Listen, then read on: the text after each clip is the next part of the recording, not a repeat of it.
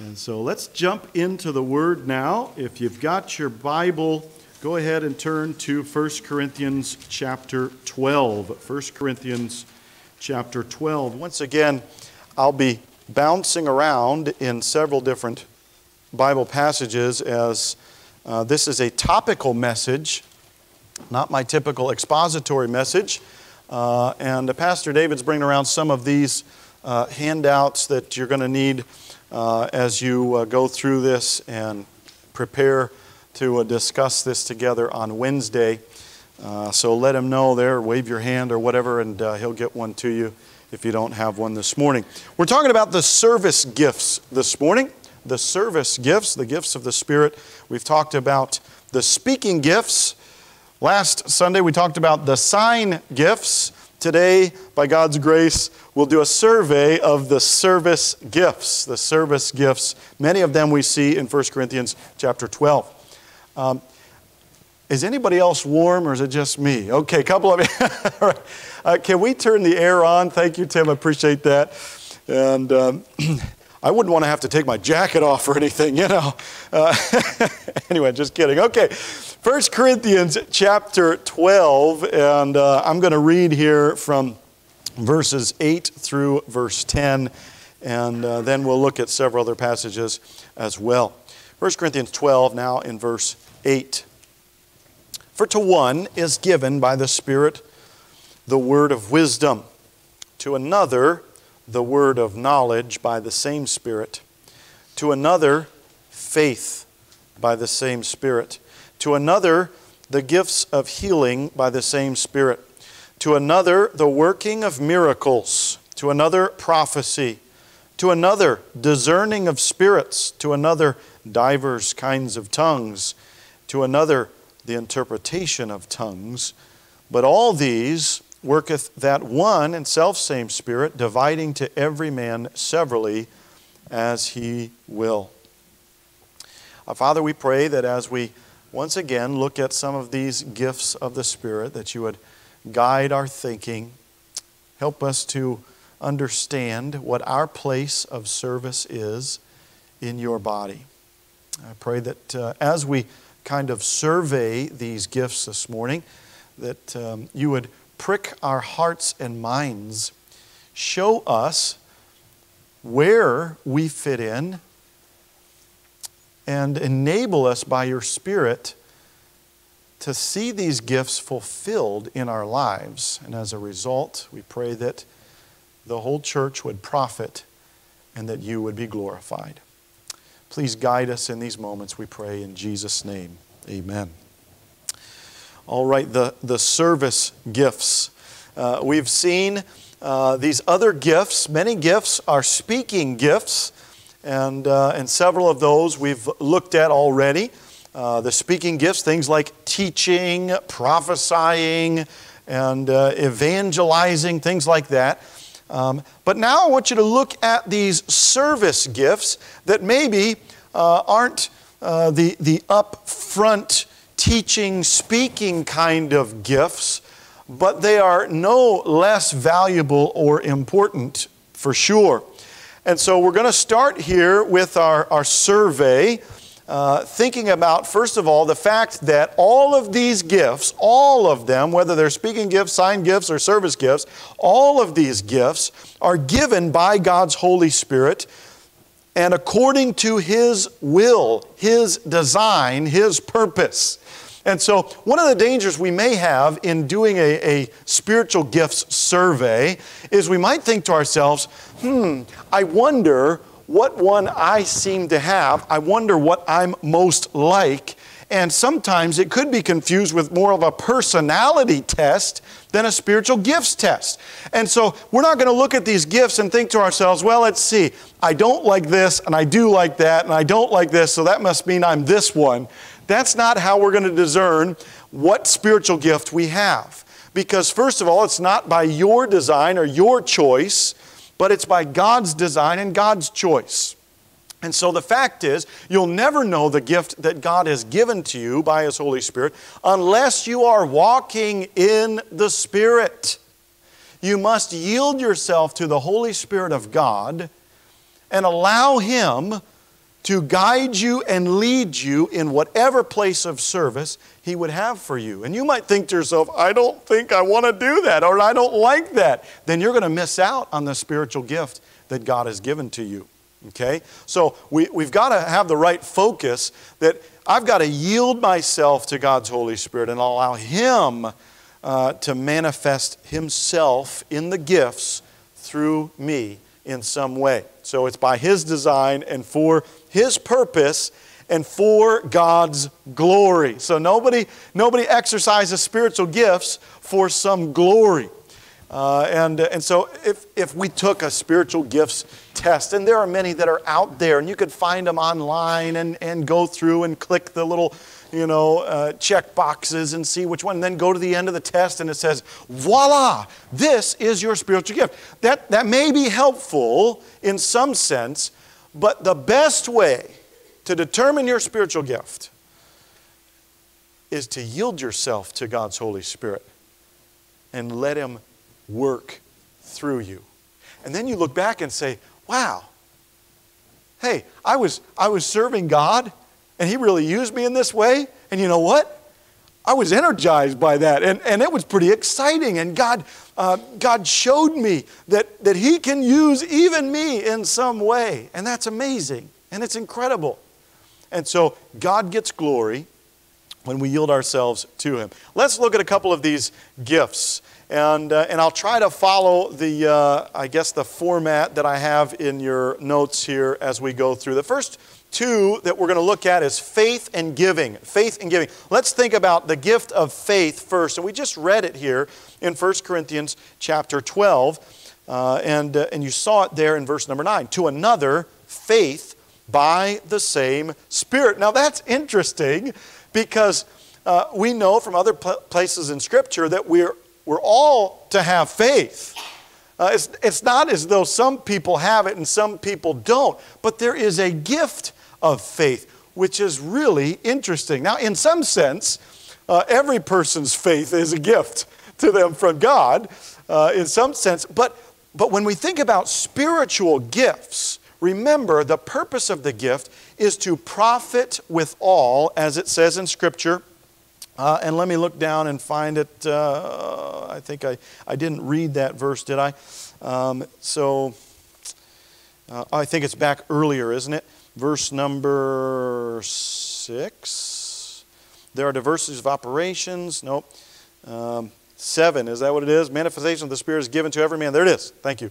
To profit with all. So these gifts are given to profit with all. So when we're thinking about the gift of faith, the purpose of this gift is it's given to you in a supernatural way, just as every gift is given to you, but its design is to profit the body of Christ. It's to profit others. It's to help others as well. And so it's unique to think about.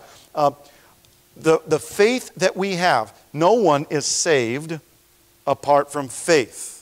Okay, for by grace are ye saved through faith, and that not of yourselves. It is the gift of God, not of works, lest any man should boast. And so, no one is saved apart from faith. That's how we get saved. That's simply trusting God at His Word. God says it, I believe it. That's faith, believing in the promises of God. So God says, if I trust Jesus as my Savior, then He will save me. I will be saved forever. And I believe that promise. I believe that promise. And so that's exercising some confidence in what God has said. There may be other promises that God has given that God gifts individuals in the church to believe those promises to profit the whole church. You ever meet somebody and you think, man, they just have this faith. They just believe God. They just believe God, all these promises. And I think to myself, oh, I don't know if I can, I want to believe, I just don't know if I can. And they come along and they say, well, yeah, believe it. That's what the Bible says. They trust God's Word. And you know what? You and I kind of profit a little bit from that. We're encouraged to exercise faith when we see the faith of others as well. And so this gift of faith is unique. And if you turn with me to Hebrews chapter 11, we kind of see a little bit of some of the purpose for this as well. In Hebrews chapter 11, and by God's grace, next Sunday we're going back to Hebrews, and we're getting back in our Hebrews study. And so again, if I don't hit everything in the chapter, you'll forgive me, because we'll get that later, all right? So Hebrews 11, and let me just say, I'm not going to get everything in the chapter in this message or any message. Hebrews 11, look with me at verse number 1. Now, faith is the substance of things hoped for, the evidence of things not seen. An interesting definition there. Faith, substance of things hoped for, evidence of things not seen. We'll dig into that more later. Verse 2. For by it the elders obtained a good report. Now the rest of the chapter records how these elders, or these that have gone before us, exercised what we look at as supernatural faith, and there were some amazing things in their lives because of that supernatural faith. And so this chapter talks about the good report or good testimony, the good witness. We can look at their lives today. We benefit from the faith of these that have gone before us, because we look at their lives and see what they did and what they went through and how they believed God, how they trusted God, and we think to ourselves, wow, if they can trust God, I can trust God. And so they have this good report, this good testimony. And that's what this whole chapter is about. Not the miracles that happened, but the good testimony that these ones have because of their faith. Because of their faith. So we could look at some of those. You think of Enoch, he was translated. I mean, he didn't even die. He went right up to be with God the Father in heaven. You think of Abraham, how he trusted God, he obeyed God, he was looking for that promised land, and all the way down through all of these incredible stories of faith. And then I want you to look towards the end of that chapter, and look with me at let's look at verse 33. And I'll read down to the end. Verse 33. Who through faith subdued kingdoms, wrought righteousness, obtained promises, stopped the mouths of lions, quenched the violence of fire, escaped the edge of the sword, out of weakness were made strong, waxed valiant in fight, turned to flight the armies of the aliens. Verse 35, women received their dead raised to life again, and others were tortured, not accepting deliverance, that they might obtain a better resurrection. And others had trial of cruel mockings and scourgings, yea, moreover, the bonds of imprisonment. And they were stoned, they were sawn asunder, they were tempted, they were slain with the sword. They wandered about in sheepskins and goatskins, being destitute, afflicted, tormented, of whom the world was not worthy. They wandered in deserts and in mountains and in dens and caves of the earth. And these all, having obtained a good report through faith, received not the promise, God having provided some better thing for us, that they without us should not be made perfect. Isn't that interesting? Who is benefiting at the end of this chapter from these incredible stories of faith? It is we, the saints. And they, in that time, didn't seem to receive the benefits, did they? Some of them sawn asunder, martyred, killed, destitute, yet always trusting God. And that incredible faith in God, that incredible trusting God, and that incredible testimony benefits us today. You see, in the same sense, back in 2 Corinthians 12, this gift of faith that is given to some in the church is for the benefit of others. It's for the benefit of the whole body of Christ. so that we can see that incredible faith that they display. Maybe God has given you the gift of faith, and you are going through an incredible trial in your life right now. And other people would look at your testimony and think, wow, I don't know if I could keep trusting God through that. But God has given you faith, and you trust Him no matter what. You know who benefits? I do, and the rest of the saints. Because God has given you faith through that trial, through that difficulty. Have you thought about that? God gives great faith. Sometimes we think of this gift of faith as tied to like some faith healing movement. Oh boy, they really have the gift of faith because, boy, they believe that this person will be healed. Boom, they're healed and all that stuff. I don't think it's talking about that.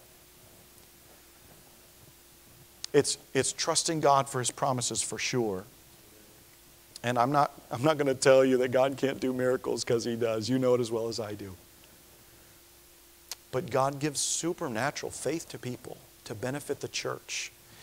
If you think you've got the gift of faith, it's not the gift of faith unless it's benefiting the rest of the body. And so how is your life showing a good witness and a good testimony for the benefit of others in the body of Christ? That's an interesting thought to think about. Interesting thought. The gift of faith. The gift of faith. A spiritual gift given to some in the body to profit with all. Well, let's look at another one. The gift of giving. You say, Pastor Joel, you might as well just move right on, because I don't have that one. Don't you? Maybe you do. Maybe you do. The gift of giving. We see this in Romans chapter 12. Romans chapter 12 and other passages as well. So we'll look at a couple of them. Romans chapter 12. Find your way there. And it is mentioned in this passage. Again, let me remind you that none of these passages that we'll look at list all of the gifts, which implies that there may be some gifts that we're not even aware of, and that nobody has the complete list of all the gifts. I just wanted to mention that. But in Romans chapter 12, we see in verse number 8, the Bible says, or he that exhorteth on exhortation, or he that giveth, let him do it with simplicity. Or maybe a better translation, liberality. He that giveth, let him do it with liberality, with simplicity. So a person that has the gift of giving just gives liberally to others. And you think, well, it must be that the wealthy people have that gift, or they ought to, right? You might think that way. No, not at all. Not at all. There were some in Scripture that had this incredible gift, and we can see it in, 2 Corinthians chapter 9. Look with me at 2 Corinthians.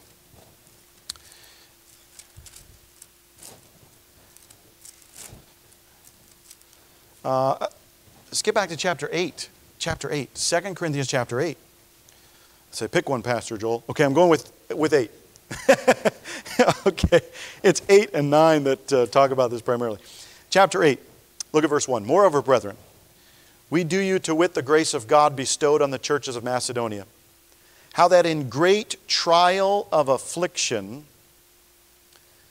the abundance of their joy and their deep poverty abounded to the riches of their liberality. And for to their power I bear record, yea, and beyond their power they were willing of themselves. Here, this church was given the gift of giving. And they were exercising this gift of giving. And in fact, they gave beyond their power, their ability to do so. They gave beyond their ability to give. That's amazing. Why? Because they were willing of themselves. Verse 4, praying us with much entreaty that we would receive the gift and take upon us the fellowship of the ministering to the saints. And this they did, not as we hoped, but first gave their own selves to the Lord and unto us by the will of God. Okay, these people gave. Not because all of a sudden they had a bunch of money to do so, but because first they gave themselves to the Lord. Remember, we talked about having these gifts from God's Holy Spirit, the only way that you know what that gift is when you first yield yourself to the Holy Spirit and allow Him to have His way in your life. You give yourself to the Lord, and then He blesses you with a gift of some sort to use for the body of Christ. And in this case, they willingly gave themselves to the Lord, and then God said, okay, good, here's some money for you to give to the poor saints in Jerusalem. And so they started giving. And they gave beyond their ability to do so, beyond their power. They began to give. Insomuch that we desired Titus, verse 6, that he had begun, so we would also finish in you the same grace also. Grace, that's a gift. Therefore, as ye abound in everything, in faith and utterance, and in knowledge, and all diligence, and in your love to us, see that ye abound in this grace also. I speak not by commandment, but by occasion of the forwardness of others to prove the sincerity of your love. For ye know the grace of our Lord Jesus Christ, that though He was rich, yet for your sakes He became poor, that ye through His poverty might be rich. And herein I give my advice, for this is expedient for you who have begun before, not only to do, but also to be forward a year ago. Now therefore perform the doing of it, that's the giving, that as there was readiness to will, so there might be a performance also out of that which ye have. So we are willing first, we give ourselves to the Lord, and that He blesses us. And the gift of giving is that way. And so you trust God. And then you see a need.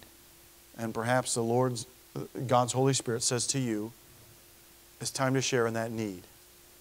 And your flesh says, no, I don't want to do that. But you know God's Holy Spirit is saying, yes, you must do that. And so you yield to God's Holy Spirit and you give and meet a need in somebody's life.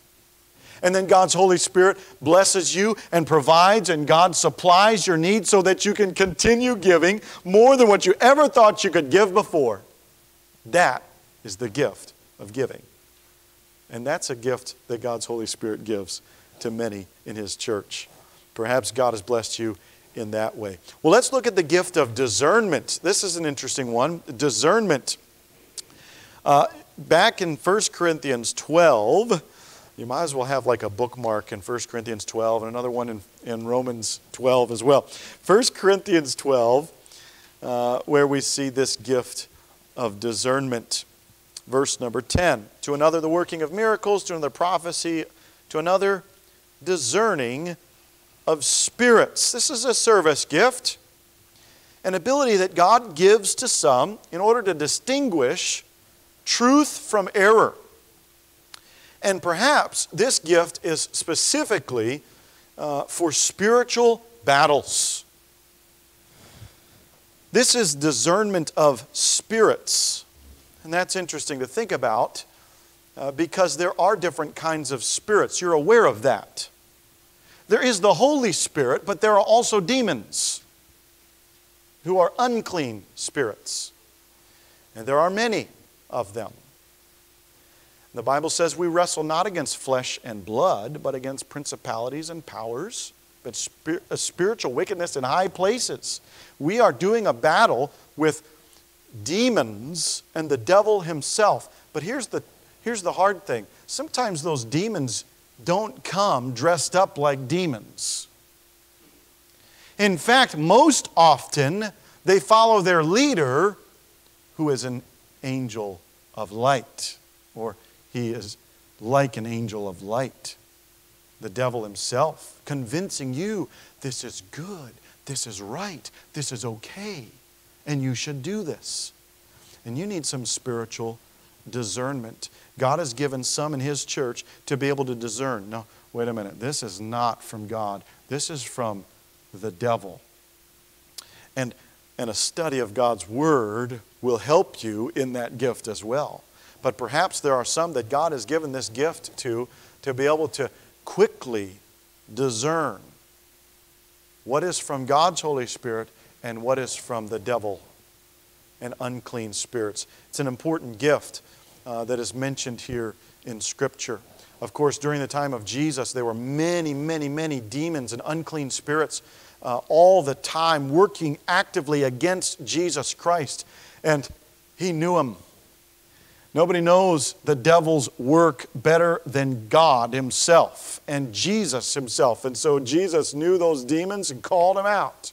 And he was able to do that. Yield to God's Holy Spirit, and he will, through your relationship with Christ, give you the ability to distinguish between those that are right and those that are wrong spirits.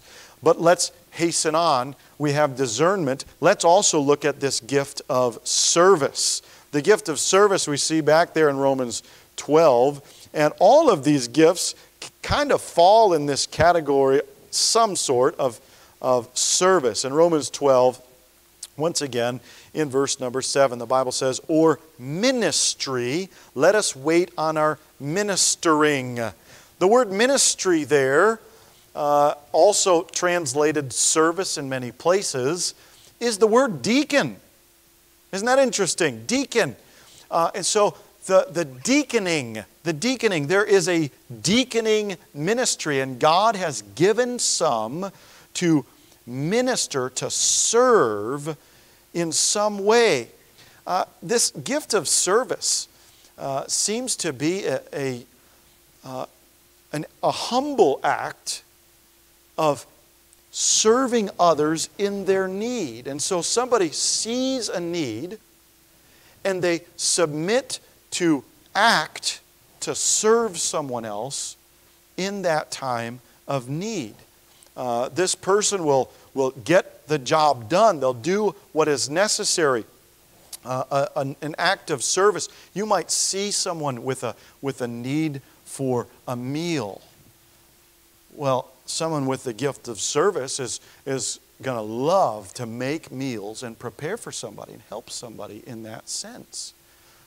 Somebody with the gift of service is going to want to do those acts of service, going to somebody's house, helping them with this need, helping them with that need, and acting. May not be giving financially, but acting, giving their time, giving their energy. And we see this often. Of course, Jesus, an incredible model for us, a picture in his service. Remember what Jesus did with the disciples the night that he was betrayed. Wow, he gets on his knees before them and cleans their feet because they needed to be done. And Jesus served his disciples, giving us an example of how we ought to serve one another as well. This gift of service. Oftentimes, it might be one of these other tasks in the church. Hey, there's somebody mowing the lawn. Praise God. The gift of service.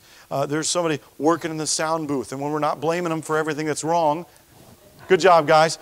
We're thankful for their service. They're yielding to God in service. I'm just kidding, guys. I hope you understand. Okay.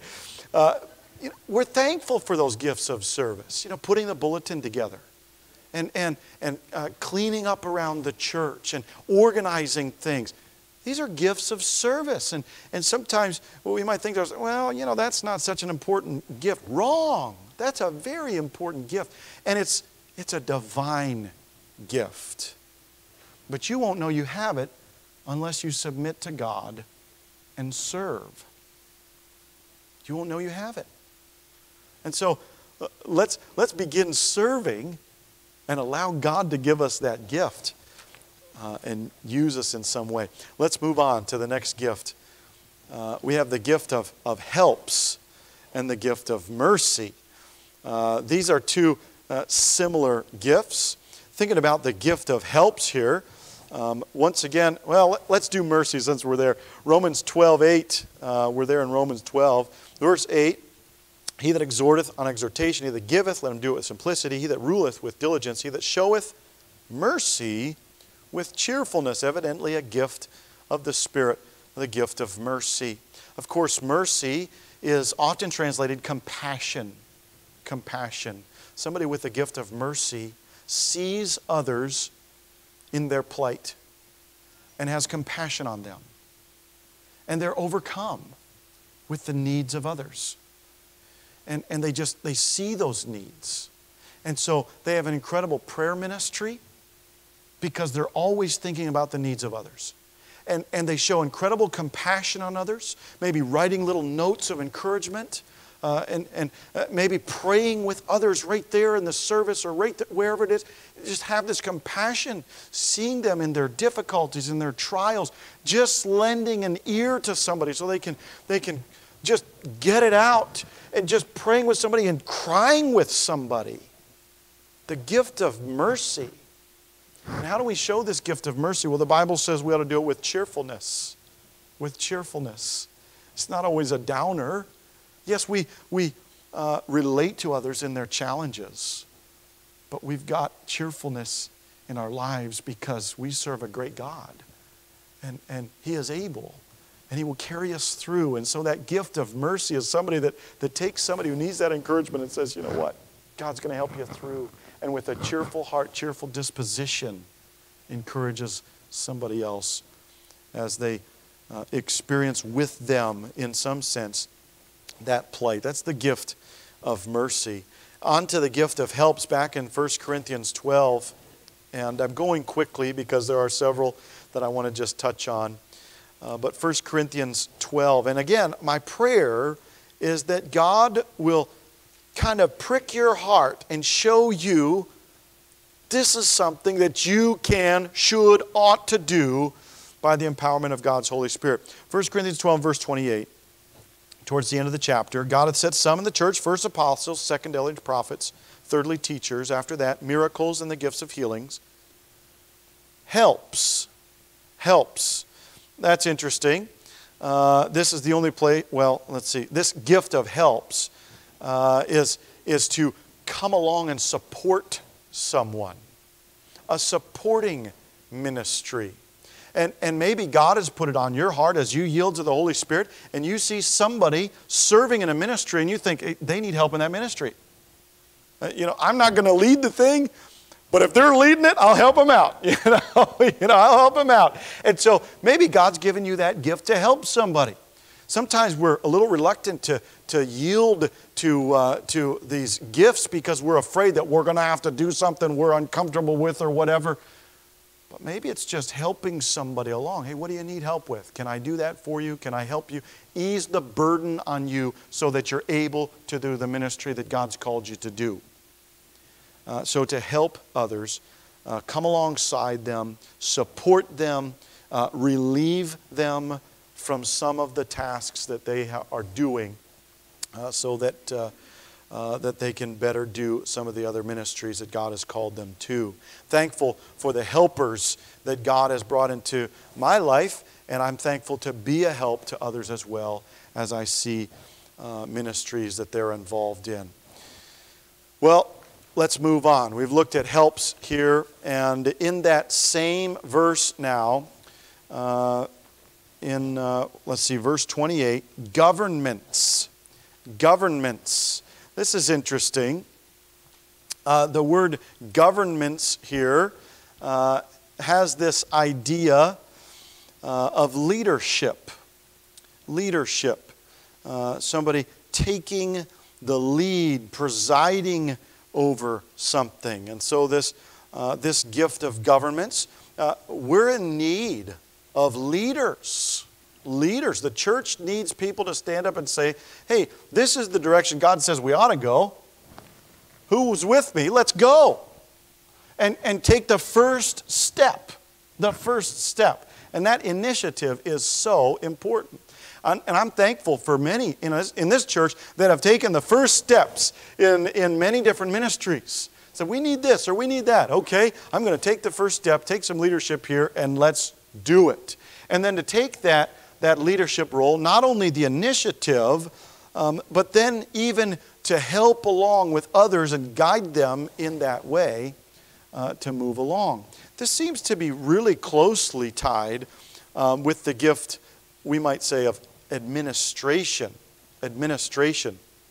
And I apologize, I think I was saying governments was leadership. Governments is the administration. And the governments is the administration. The leadership that we see is in Romans 12. And so let's turn there to Romans 12. I'm sorry for the confusion there. These gifts are so closely tied, it would be a little challenge to distinguish them. But in Romans chapter 12 and verse number 8, we see ruling. He that ruleth with diligence. So he that ruleth with diligence. That's that leadership. That's that initiative. The administration that we were looking at before is this steering, guiding, and keeping things together as we go in that direction. Administrators have to be a little more organized. And I'll tell you this, I don't think that's my gift, but I work at it. But I don't think that's my gift. But there are some in the church that God has blessed with this gift of administration, and keeping things neat and organized. I meet every Friday, as the Lord enables, I meet every Friday with Sandy. And we go through the bulletin, and Sandy's always telling me, don't forget this, and what about that? And because she's organized, she's got it together, and I'm so thankful for that. And we need to pray for Sandy. She's not been well with her knees, but pray for her. But I'm just thankful for the ministry that she has, and many others as well, with keeping things neat and organized. And that's a gift of administration, really, to kind of guide along. The leader may get up front and say something, but oftentimes it's the administrator behind him saying, this is what you need to say. And that's a great help. I know Christine is a great help to me in that sense as well, and I'm thankful for that. The gift of administration. God has blessed us in so many ways with so many gifts. There are some others that we could look at. And again, you might look at some of these gifts and we might disagree and say, well, I don't know if that's a gift of the Spirit. I don't think that is. Or maybe you'd say, well, there's another one that I think is a gift of the Spirit. And there's part 5 there in your notes.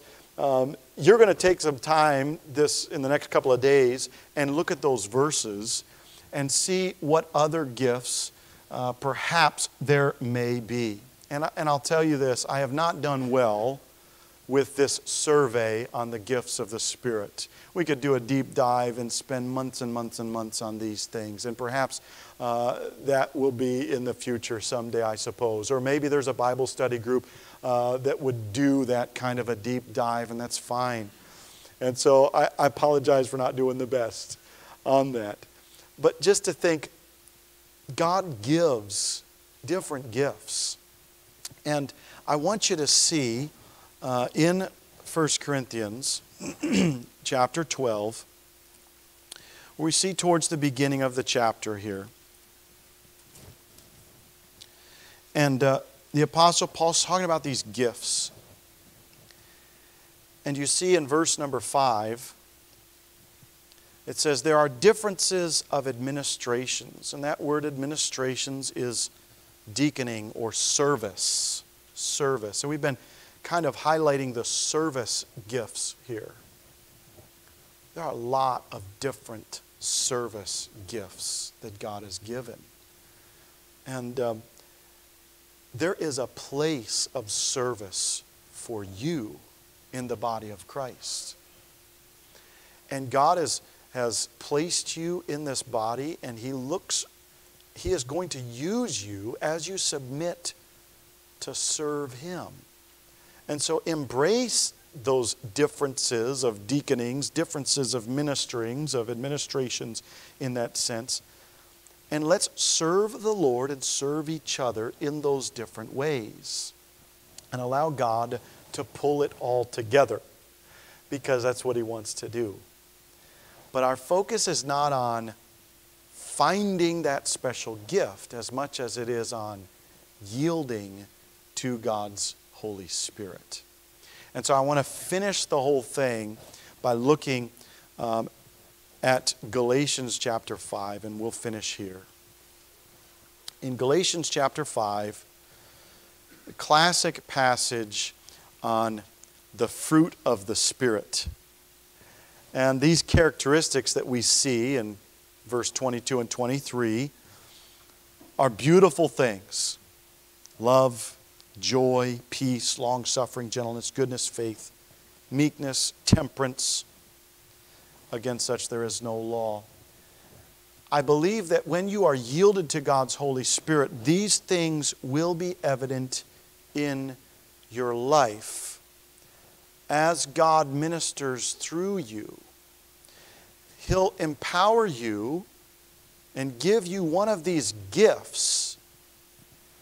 And the way that you'll know that you have a gift from God's Holy Spirit as you serve is that you will experience, as you serve, love, joy, peace, gentleness, meekness, faith.